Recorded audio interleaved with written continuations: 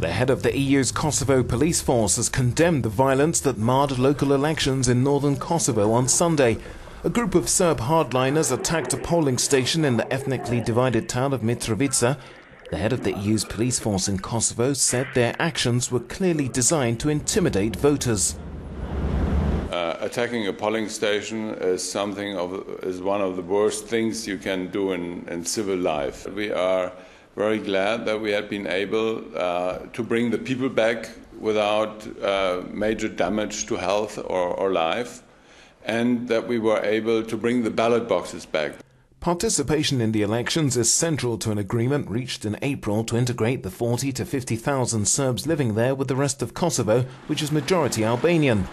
But a low turnout and violence were clear signs of the scale of resistance among North Kosovo Serbs. I think the elections came too soon, this man says. It's not the same thing living in the north of Kosovo as being in the south.